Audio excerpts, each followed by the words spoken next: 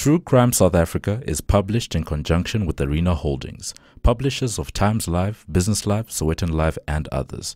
The opinions expressed in this podcast do not necessarily represent the views of Arena Holdings and its affiliates. The car slides to a stop against the barrier, but the man inside doesn't stir. He's out cold, and as the car is doused in petrol and set alight, his breathing will slow as his lungs gradually fill with smoke. Outside, another man screams for help from passers-by. It's his friend. His friend is stuck in the burning car. But all is not what it seems. And soon, the truth will unravel. But for the man in the car, it might be too late. This is True Crime South Africa. I'm Nicole Engelbrecht, and you're listening to episode 81, The Murder of Johannes Doe.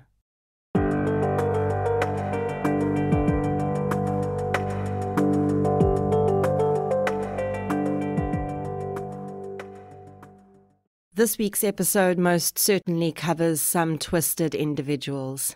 And in the same vein, this week's True Crime TV must-watch is the premiere of Twisted Killers Season 1, starting on Monday the 6th of June on CBS Justice, telling the shocking stories of some of America's darkest murders. Along the way, a trio of criminal experts, including former LAPD homicide detective Tracy Benjamin and forensic psychologist Kate Termini, provide insight and expertise on how the killers were brought to justice. Watch a new episode every weeknight from Monday the 6th until Friday the 17th of June on DSTV channel 170 at 7 p.m. A huge thank you to CBS Justice for sponsoring this episode of True Crime South Africa. Before we get into today's episode, I'd like to thank our new Patreon supporters for the week. A huge thank you goes out to Joshua Miller, Lynette Proudfoot, Melanie van Aarde, Jen Swanepoel, Sizwe Malusi, Shantae, Elna Badenhorst, Amy Ward, Francois Steyn, Leandri van Niekerk, Renel Kukumur, Naomi Brits, and Laura Dove for your support on Patreon. Thank you so much for your support, everyone. It really does make a huge difference. If you'd like to support the show on Patreon or PayPal, I'll leave a link in the show notes. In addition to the shout-out and monthly exclusive episode that Patrons get, I also now upload an ad-free version of every week's episode to Patreon. So if you prefer not to hear the ads, and sign up for a minimum monthly contribution of just $1, which at the moment is about 16 Rand. It's a pretty good deal. If you like discounts, because who doesn't, head over to King Online for your health and beauty needs, Print Crowd for all your printing requirements, and use the code TCSA10 at checkout for 10% discount, and support the show at the same time. And you can also get 10% off when you order from Wallpaper Online by using the code TRUECRIME at checkout. Other forms of support that make a huge difference include following the show on social media, inviting your friends, family, postman, hairdresser, and parole officer to listen, and leaving reviews on the podcast platform you use. Today's case is pulled from the archives of Safley. You have very likely never heard about it, and I hadn't either. Every now and then when I'm searching for judgments on cases, I'll stumble onto documents like this that catch my eye. And this case reminded me so much of the Zach Valentine debacle, especially in its targeting of society's most vulnerable, that I absolutely had to share it with you. My research for this case came from several legal documents I found online. So let's get into Episode 81, The Murder of Johannes Doe. The following episode may contain sensitive material including descriptions of violence, sexual assault, or graphic descriptions of injuries to victims. If you feel you may be triggered by such material, please consider this before accessing our content. To access trauma counseling or services, please see the helpline information on our show notes. Dean Lloyd Plank was born in 1968. He was considered to be a highly intelligent young man and did very well in school. Unfortunately, his social skills and ability to maintain relationships was rather poor, and by the time he was 20, he'd already broken ties with his entire family after several altercations with his parents, sisters and brothers, and he was living on his own. After school, he trained as a paramedic and had become engaged to a woman named Claire Gillespie. Dean and Claire's relationship didn't work out though, and although their engagements ended, they did stay in contact. It's likely that Dean's erratic and impulsive behavior had contributed to the breakup. He was regularly in trouble at work for simply not showing up without any explanation, and he'd managed to build up a significant amount of debt, which swallowed up almost his entire monthly salary in repayments. These issues, though, seemed minuscule in Dean's mind compared to what was looming on the horizon. When Dean turned 21 on the 1st of February 1989, he was due to report for his compulsory conscription in the army. When South Africa was still under apartheid rule, there was a compulsory period of army enrollment that all white males from the age of 18 had to undertake.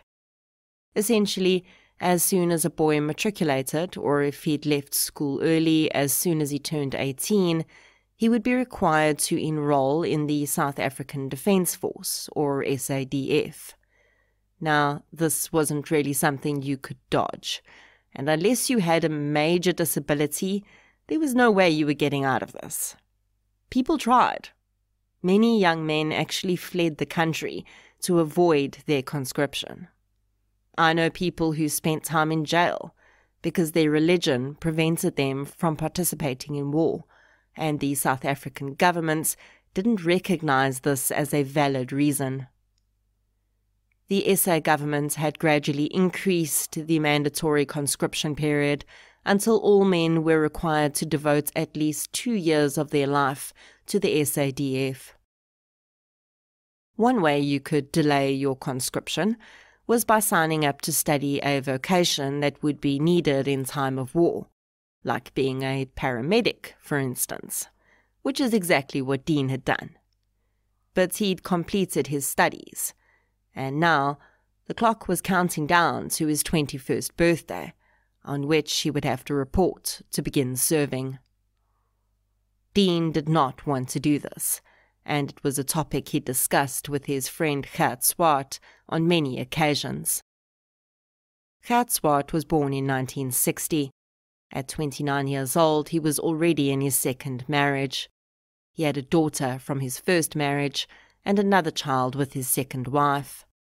He too was employed as a paramedic, and it was at work that he'd met the young and impulsive Dean Plank. By all accounts, Swart was not a highly intelligent man. He was able to cope with day-to-day activities and plan, but he often struggled with high-level thinking and was apparently quite easily manipulated in his gullibility. Swart had served his own conscription period without much fanfare, so when his young friend began to talk about his desperate need to avoid this and began mentioning some crazy plans he had, the older man didn't take it too seriously. He was sure Dean was just nervous about his conscription, and he would surely settle in and get over his anxiety. Dean Plank, though, had a very specific plan in mind, and it wouldn't just help him to avoid conscription. It would actually set him up financially, almost for life, and give him the opportunity to start a completely new life. He knew, though, that he couldn't pull off the idea on his own, so he started to run the idea past his friend, and found a way to make the plan appealing to Gert as well. Dean Plank had decided that he was going to fake his own death. Plank knew that he wanted to not only be able to start a new life, and of course avoid his conscription, but he wanted to be able to do so on a far better financial footing. So in his mind, the ideal would be if he could take out some life insurance policies and then, after faking his death, cash in on them. To do this, he needed a partner in crime, though. Someone who he knew could use a cut of the money and who he could trust to not rat him out. Dean decided that this person was Gert. When Dean first put the idea of him faking his death out there, Gert Swart claims he thought it was a joke. In fact, both men would claim this without fail in varying degrees.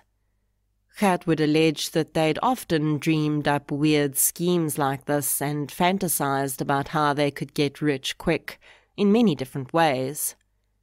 Dean, at least, was very serious about his plan from day one, though. The first idea he ran past Gert was that he thought perhaps he could drive his car over a cliff, and that then the police would just assume his body had been lost at sea. Gert soon cut in and said that this would not work, because he had a friend in insurance, and he knew that they didn't pay out if there was no body. Okay, back to the drawing board. But what's that? You say you have a friend in the insurance industry? Well, that's a pretty good starting point. We can always iron out the details later. On the 2nd of January 1989, Gert Swart called his friend in the insurance industry who worked for Old Mutual and told him he was sending a customer his way. Gert's friends sold insurance policies, so he was grateful to get the business, which would earn him a commission. He, of course, was not told that the policies were part of a bigger criminal scheme. Gert told the man that Dean Plank would be making Gert the beneficiary on the policies he took out that day. Dean took out 2 policies with Old Mutual. The cumulative value was 500,000 rand. On the 5th of January, Dean went to Sanlam and took out another policy to insure his life. This one was valued at 300,000 rand. The combined premiums to be paid for these policies was 250 rand per month. It's important to note that although there were waiting periods on these policies for certain types of deaths, such as death by illness or suicide, the benefit for accidental death kicked in immediately, and Dean made very sure of that with each of the consultants he dealt with.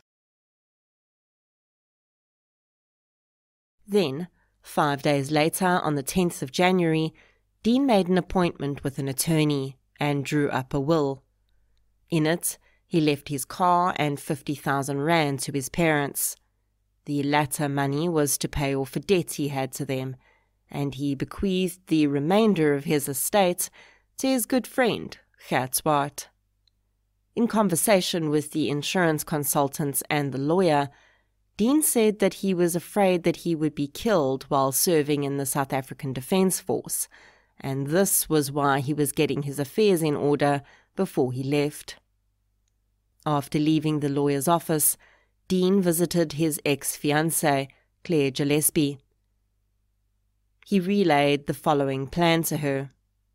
He decided that they were going to steal a body from the mortuary and put it in his car. He would choose a body that was similar in size and age to him and ensure that the body was burned beyond recognition. He was going to be getting an ID in the name Wayne Woodland, and after he'd staged the accident, his friend Gert Swart would claim that it was Dean in the car. His life insurance policies would pay out to Gert, and Gert would then ensure that Dean got his cut. Gillespie would later say that it was not uncommon for Dean to come up with these half-baked ideas. In fact, she said, it was one of the reasons she decided to break up with him, as she felt he just lived in a dream world. So when he told her this story, she smiled and nodded and thought nothing much more of it. After this conversation with Claire, Dean floated the idea to Gert that they could steal a body from the mortuary. Gert, though, told Dean that this would not work, because as soon as they did the autopsy, they would figure out that the person had been dead before the car accidents had occurred. One of the things that got to me about this plan was that both men didn't seem to think that actually stealing a body was a hurdle. In fact, they both seemed quite certain that they would be able to quite easily remove an entire dead body from what should be a pretty secure facility. Now, considering both these men worked as paramedics, it is entirely possible that they had connections at the mortuary, which they'd intended to use for this purpose. So perhaps that is why, for them, it didn't really seem like an obstacle. In fact, the connections that these men had would actually become quite important in this case, and it just goes to show that corruption in state departments is nothing new, despite us perhaps now seeing it at unprecedented levels. On the 12th of January, Dean Plank carried out the next part of his plan. He arrived at his local police station and told the officer on duty that his name was Wayne Woodland, and he'd lost his ID and needed an affidavit to apply for a new one. The officer duly allowed Dean to fill out a form and stamped it for him. The fail-safe here would be that Home Affairs should be able to check that the ID he was applying for in fact belonged to him. Of course, this was also 1989, so identity fraud was nowhere near as prevalent as it is today, and there wouldn't have been as many checks and balances in place. Dean, though, had a secret weapon. Gert Swart's first wife worked for Home Affairs. Now, we don't really know how much this woman knew about what was going on, but she did take Dean's forms from him, signed them off as though they'd been checked and cleared by a Home Affairs representative, and pushed them through for priority clearance. Within days, Dean Plank had a new ID book under the name Wayne Woodland. Everything seemed to be falling into place. The only problem now was, who was going to play the role of Dean Plank in this creation of the death of Dean Plank? After much discussion, Gert would say that it was Dean who had first suggested that they could find a homeless person, drug him with tranquilizers they could steal from work, and put him in Dean's car. The idea of murder had just been raised. At one point during this planning phase, an interesting event occurred, which, depending on how you look at it, could have meant a few different things. It would later emerge that Gert had suggested that they needed to practice their plan to ensure it went off without a hitch. He told Dean that he should play the role of the homeless person they planned to kill in this rehearsal. Dean agreed, and in the middle of the night, the men drove to an isolated spot, and Gert bound Dean's hands and feet the way they planned to do with their victim. When Dean was completely helpless, Gert pulled out a syringe and some fluid and told Dean that he was going to kill him so that he didn't have to split the money. He started to approach Dean with the syringe, which he believed contained a tranquilizer. Dean understandably freaked out and started moving around in an attempt to dodge the syringe. Then, as suddenly as the terrifying experience had begun, Gert suddenly put down the syringe and untied Dean, claiming that he had only been kidding. Gert would later say that he'd actually wanted Dean to understand how another person might feel in the same situation in an effort to dissuade him from going through with his plan. And maybe there's a grain of truth to that. Or maybe it was just a sick joke. But the third maybe is perhaps Gert Swart had really considered making sure that Dean really died so that he could have all that money. Despite Gert later saying that he'd thought this idea to be a fantasy and not something that they were actually going to do, he certainly did a lot of the legwork along with Dean for this so-called fantasy. On the 26th of January, both men went to the offices of Old Mutual and Sanlam to get copies of their insurance documents. On the 30th of January, Dean Plank visited a hairdresser where he'd had his hair dyed from light brown to blonde. This was clearly going to be as part of his ruse to change his identity. It's important to keep in mind that the 1st of February was Dean's 21st birthday, and the day that he was required to report for his conscription duties in the army. If he did not arrive, a warrant for his arrest would immediately be issued, and he could not risk police looking for him too intently, so he had to ensure that his plan was carried out before then. On the evening of the 31st of January, Dean picked up Gert and they drove to the railway station. Gert stayed inside the car, and Dean went into the building. There he found a man sleeping on a bench. He asked the man if he had a place to sleep for the night, and he said he was staying at a shelter close by, but they only opened later, and he had to wait until then. Dean told the man that he could come with him, and he would let him drive around with him and his friend, and then they'd drop him off at the shelter later. I keep referring to this person as the man, because sadly, that's all we know about him. He was never identified, and although his age range would later be determined as being in his 40s, other than that, all we know that he was down on his luck at that particular time. He was a man, and he was approximately in his 40s. Now, if you're wondering about the episode title and how I came to that name, well, it's my own little play on the overseas term for an unidentified male, John Doe. I just South Africanized it a little and decided on Johannes Doe. Really, I would prefer to be able to actually name the victim in this case, but that's not possible. So at least we can refer to him as something a bit more humanizing than the man. Johannes Doe agreed to accompany Dean, who was a young man, by all accounts pretty charming, and who was also used to dealing with patients as a paramedic on a daily basis, so he would have known exactly how to talk to this man to get him to do what he wanted. Johannes Doe got into the back of Dean's car, and the two men in the front handed back a bottle of brandy. They told Johannes to drink as much as he liked. The man took a sip, but Gert and Dean encouraged him to drink more, and then even more. They drove around for about half an hour, and soon Johannes Doe was passed out cold in the back seat.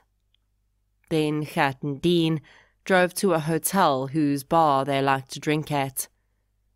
Now, I'd considered that they may have actually needed a little Dutch courage of their own for the deed they were about to commit, but I actually think that this watering hole stop played a double purpose. They were about to stage an accident, and perhaps they wanted to be able to say that their intoxication contributed to the accident. If this is the case, they may not have thought this through too well, because there was every chance that the insurance company might see this intoxication as a reason not to pay out. But as it would unfold, that would be neither here nor there. With their throats well lubricated, Dean and Gert got into Dean's car. Johannes Doe was still fast asleep in the back seat, and they drove to an isolated area where they both got out, pulled the sleeping man out of the back, and lay him in the front passenger seat. They were going to claim that Gert had been driving because Dean had been passed out in the passenger seat, so they reclined the seat so that Johannes Doe was laying as far back as possible, and then strapped him into the seat with the seat belt. Then Dean got into the driver's seat and Gert got into the back. As they drove, Gert began to get cold feet. This was all becoming very real, and now that they actually had a human being in the car, he suddenly wasn't entirely sure he wanted to go through with the plan. Dean silenced his concerns. Think about the money. You'll have enough money to take care of your children for a very long time. The pair had carefully selected the area where the staged accident would occur.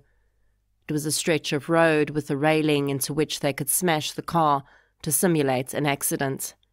It also had very little traffic, but there were occasional passers-by, so Gert wouldn't have to wait too long for someone to spot him. But it would be long enough for the car and the unsuspecting innocent passenger to be burned out beyond recognition. Gert got out of the vehicle and waited on the side of the road while Dean accelerated and smashed the car into the railings. Johannes continued to sleep. Then Dean got out of the car and removed 2 bottles of petrol from the boot. He began to spread the petrol around inside the vehicle, across the body of the sleeping man, and then across the exterior of the vehicle for good measure. Gert sat with his head in his hands on the side of the road. Then Dean lit a match, and the vehicle erupted into flames. Without a word to Gert, Dean ran into the bushes on the side of the road which would shield him from passers-by, and carried on running until the bright light of the fire and the smell of burning was far enough away that he could not be linked with it. Then he slowed down to a walk. Dean would walk 15 kilometers to Gert's flat. We don't know what he did there, but presumably something had been left behind which would aid him in his escape. We also don't know whether Gert's wife and child were aware of Dean's presence there. After he left the flat, he travelled to Germiston Station, where he made a call to Claire Gillespie. He told her that he'd carried out his plan and he needed her to fetch him and drive him to Durban. Claire, woken from deep sleep by her ex-fiancé's phone call, couldn't believe what she was hearing. She'd been sure that he'd just been spouting another one of his wild fantasies, but now it seemed he actually had been very serious. Claire was horrified and refused to involve herself in his plans any further. She said that there was no way she was picking him up and taking him anywhere. With his charm having failed him and his ex refusing to assist, Dean had to make another plan. We don't know exactly how Dean Plank, aka Wayne Woodland, managed to make it to Durban, but he did, and he booked into a hotel there later that day under his new alias. Back at the scene of the crash, Gert had briefly considered running away and ending all involvement in the ruse, but just as he was about to, a car passed, and seeing the flames, slowed and pulled over. Now Gert had no choice but to continue with the plan. By the time the first people pulled over at the scene, the fire was so engaged that there was no saving the man inside without risking significant bodily harm themselves. Gert told the people that it was his friend that was stuck inside. He said they'd been on their way back from the bar and had lost their way and tried to make a U-turn, but Gert had accidentally pulled into the path of an oncoming taxi, which had T-boned them, causing their car to spin and lose control before coming to rest against the railings and bursting into flames. He said that he had only just managed to escape through the windscreen in time, but hadn't been able to save his friend. He gave another car that stopped the number for the ambulance service he worked for and his brother's number.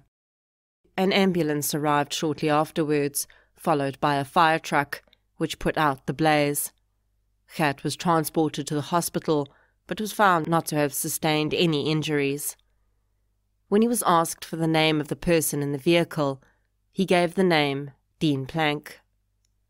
After being assessed at the hospital, Gert was taken to the police station where he gave a statement explaining what had happened, or at least the version he'd given the first person that stopped, and he confirmed once again that the person that had burned to death in the vehicle was his friend, Dean Plank.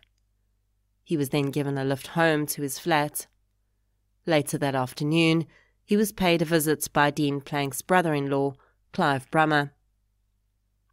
It would later emerge that when Claire Gillespie had received that phone call from Dean Plank in the middle of the night, she hadn't known what to do. Her gut told her that she needed to tell someone what Dean had done, but she still wasn't certain whether he was even telling the truth about the plot. In addition, she didn't know at this stage that there'd been a living person inside the vehicle. She was still under the impression that Dean had used a corpse he'd stolen from the mortuary. When he'd called her, all he'd said about the deed was, "It is done," and then proceeded to tell her to come and collect him. She still had no idea that it had involved murder, although certainly theft and desecration of a corpse would have been bad enough in my mind. Her fears that Dean was being serious were confirmed when, as dawn broke, she received a telephone call from Dean's brother telling her that Dean had died in a car accident the night before. Claire had received the news and put the phone down without saying anything about what she knew. She needed to think first. Later that day, Claire drove to Dean's brother's house. His brother wasn't there, but she spoke with his wife and told her what she knew. It was at this point that Clive Brummer, Dean's brother-in-law, was called and informed of what was happening. He decided to go to Gert's flat and see what the man had to say, before he took all of this to the police. When Gert Swart opened the door to his flat that afternoon, he didn't look at all surprised to see Clive Brummer standing there. He greeted the man, gave him condolences, and invited him inside. When Clive asked what had happened, he relayed a similar story he'd given the first people that stopped at the scene and to the police. Except now, he said that Dean hadn't been driving because his arm was injured, and that he, Gert, had not escaped through the windscreen, but had actually been flung through it and knocked unconscious on the road. When he'd come to, the car was already engulfed in flames. And it is these little changes, additions and embellishments to a story that trip up most people when they try to lie. Certainly after such a traumatic incident, it is entirely possible for memory to return and for someone to be able to add more to a story than they were initially able to. But what Gert was doing was changing the basic facts of the situation. Escaping through a windshield is very different from being flung out of one, and he had to have been the luckiest guy in history, because he hadn't sustained a single injury while being flung through a sheet of glass and then being knocked unconscious on the tar road. Clive Brummer, to his credit, didn't bat an eyelid. He simply listened to what the man had to say. Then Gert went into his bedroom and brought out some documents. To Brummer's surprise, Gert was in possession of his brother-in-law Dean's life insurance policy documents and a copy of his final will and testament. The man showed Brummer the documents and explained that the estate would pay 50,000 rand to Dean's parents, but sadly, the vehicle he'd also left to them had been completely destroyed in the accident. Clive thanked Gert and left the flat. He headed straight to the police station. Shortly afterwards, Gert made 2 phone calls. One was to his friend at Old Mutual, and he shared the sad news that his friend Dean had passed away and asked what he would need in order to claim. Then he phoned the lawyers that held the copy of Dean's will and who would act as executors and informed them of his passing. In the early hours of the 2nd of February 1989, police knocked on the door to Gert Swart's flat. They informed him that he was under arrest for murder and took him into custody. With all of the testimony from Claire Gillespie, who had since given a full statement to police, all investigators had had to do was follow the trail she gave them, and along the way they found proof of everything she'd said Dean told her. They found his affidavit at the police station, and after questioning Gert's ex-wife, she admitted that she'd helped him get the ID application pushed through. When Gert was questioned, he admitted what had happened, but still claimed that he'd thought it was all a joke, until there had actually been a person in the car, and Dean had set him and the car alight. He said that after that, he felt he had no choice but to go along with the rest of the plan to avoid getting into trouble. He insisted that everything had been Dean's idea and offered to tell them where he was hiding out. Investigators loaded Gert into a car and immediately set out for Durban. When they got there, he directed them to the hotel that he and Dean had discussed he would book into. The receptionist was able to confirm on the officer's inquiry that a Wayne Woodland was indeed booked into the hotel. She gave him the room number too. When detectives knocked on the door to the room they'd been shown to, the man that opened the door identified himself as Wayne Woodland. The officers asked if he knew Gert, and the man said he didn't. The officers said that if they hadn't known for a fact that it was Dean Plank standing in front of them, they may well have been convinced that they were wrong, because Dean was that convincing. Eventually, after much conversation and the police informing Dean that all they would actually need to do was take his fingerprints to prove who he was, Dean caved and admitted his true identity. According to the police officers, his actual words were, quote, "Okay, you've got me. I'm Dean Plank, and we killed a hobo." End quote. Dean would deny he'd ever said these words, despite 2 policemen and Gert Swart stating that he had. Plank was arrested and transported back to Johannesburg to stand trial with his co-accused, Gert Swart. Both men were charged with the murder of the still unnamed man, as well as fraud for the fake ID documents and their attempts to illegally claim life insurance money.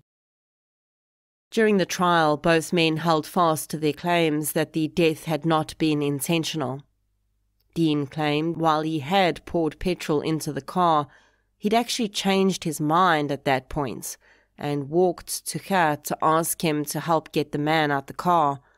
But while he'd been walking away, he thinks the man woke up and tried to light a cigarette, which had caused the car to erupt in flames. What would become very clear is that the 2 men understood that the death penalty was on the table for their crime. This was 1989, and South Africa was still actively carrying out executions and handing down death sentences. With these stories, all they were trying to do was provide any form of mitigation which may spare their own lives.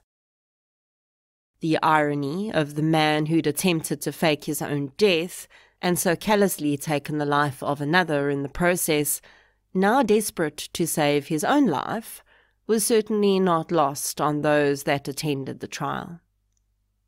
For Gert's part, many believed that he was a simple man led astray by a manipulative and crafty character in Plank.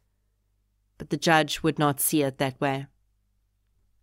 He found both men guilty of the charges against them. And when mitigating and aggravating circumstances were discussed, he refused to accept either Dean's youth as a mitigating factor, nor the idea that Gert was led by Dean. In the judge's mind, Gert had played a pivotal role in the crime by arranging the largest of the insurance policies. He had also provided Dean with all the reasoning as to why he shouldn't use his other plans of the car going over the cliff and stealing a dead body. He had shown clear deliberation and planning and could have walked away from the crime at any time, the judge said, but he hadn't. As for Dean, he had already been living on his own for a long time and had shown maturity beyond his years. The crime had been driven, the judge said, by pure greed and the desire to dodge military duty. As a result, he sentenced both men to death.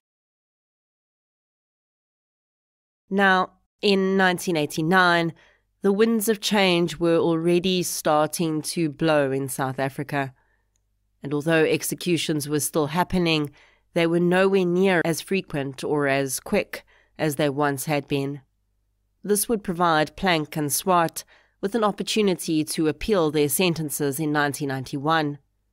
This appeal would be denied, however, and their death sentences remained. But in that same year, the South African government announced that the death penalty would be put on ice for the time being, and no executions would be carried out until the country could decide whether the penalty would remain in place. Then, shortly after that announcement, the death penalty was officially abolished in South Africa. All offenders on death row had their sentences commuted to life. But this was before the minimum sentences legislation was in place. So instead of the life sentence we now know of 25 years minimum direct imprisonment, so-called lifers at that time only had to serve half of those 25 years before they'd become eligible for parole. So despite the gallows having hung over the heads of some of these men, some ex-death row offenders would actually be released after having served 12.5 years of their sentences. The very thought of that is terrifying. You have to do some pretty heinous stuff to be sentenced to death, and there was clearly a serious ball dropped here that allowed this loophole to be accessed by such dangerous offenders. What would go on to happen, though, is that, unofficially, parole boards would take into account if an offender had initially been sentenced to death, and this would count against them in the parole process. So this at least stopped the likes of serial killers being released. And another thing that happened, whether intentionally or not, is that many of these ex-death row inmates simply fell between the legislative cracks. While Swart served his sentence quietly and without much ado, Planck took every opportunity he could get to get his name out there. In 1996, he married an administrative worker who worked at the police's Criminal Records Centre. Then, in 1997, he teamed up with Johannes Wallace, who was serving a life sentence for murdering Chris Hani, in a bid to take on the prison system for what they saw as discrimination along the lines of sexual orientation. Wallace and Planck complained that they were not afforded the same rights as heterosexual men that some of their fellow inmates who were engaging in homosexual sex acts were. This claim came not only from the fact that a homosexual man would have access to possible partners in a male prison, but also that they felt that DCS was promoting sex acts between male prisoners because they supplied condoms in prison, which heterosexual men were not able to use because they didn't have access to women. Basically, what Wallace and Planck were asking for is to be granted conjugal visits from their respective partners within the confines of the prison so that they could enjoy the same rights as their homosexual prison mates. Now, as with many issues raised by offenders with DCS, I can find no updates on whether these two prisoners actually got anywhere with their bid at the time.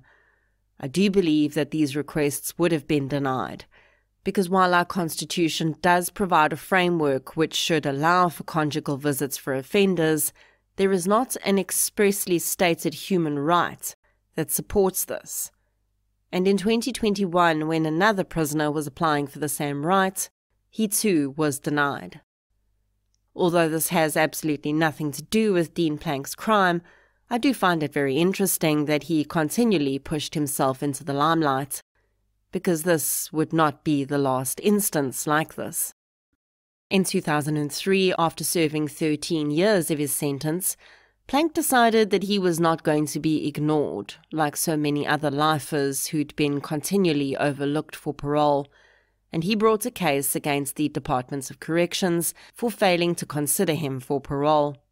He actually won this case, and the judge ruled that DCS had to consider him for parole within the next 2 years, or they would be contravening his rights. Other offenders in similar situations would go on to use Plank's case law for their own appeals against what they considered unfair treatment by DCS in not allowing them to be eligible for parole. As I've mentioned in previous episodes, it's very difficult to actually determine if an offender is still in the system. And I cannot find anything that discusses Plank or Swart's current case. But 33 years after the fact, I'm pretty sure they've both been released. I think for me it was the cold, callous and premeditated manner of this crime that really stood out. Whatever we think about Gert Swart's involvement, he was there throughout and helped make this happen. He stood by as Plank lured a vulnerable man into his vehicle and got him drunk. He sat and covered his face as Plank poured petrol over that man and set him alight.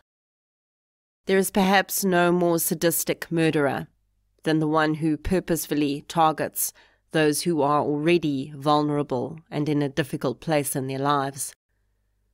Johannes was just going about his life, trying his best to keep warm, dry and safe. He was harming no one and just taking a nap on a bench to while away the time until the shelter opened and he could claim a bed for the night. But he crossed paths with the predator before he could do that. Johannes was in his 40s. He was someone's son, a parent who wondered why their child never reappeared. Maybe he was someone's dad, a child who understood that dad was going through a rough time, but held on to the hope that one day he'd walk back in the door and they could try again to build a relationship. Johannes was a human being who probably just found himself in a really tight spot without housing, maybe struggling with some form of substance use disorder. The fact that he was heading to a shelter tells me that he still valued putting a roof over his head. He still held on to some hope of an improvement in his fortunes one day. He was accessing resources, and maybe he was close to his own breakthrough. But we'll never know, because someone decided that their life was worth more than his. The nameless victims haunt me, because when I hear about them, I cannot help but think about the families I know who still search for their loved ones decades later. Because for every Johannes there is very likely at least one person out there hoping, searching, wondering, what happened to that man I knew? Johannes rest gently.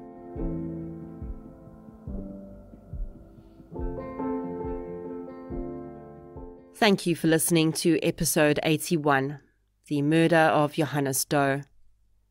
If you'd like to hear more victim-focused true crime content, please subscribe to True Crime South Africa on the platform you're using to listen right now. If you're looking for something still related to real-life stories, but often with a more positive slant, you can check out my new podcast series, I Lived Through This. You can follow both podcasts on social media. We're on Facebook, Twitter, and Instagram. I'll be back next week with another episode. Until then, thank you for your support, and I'll chat to you soon.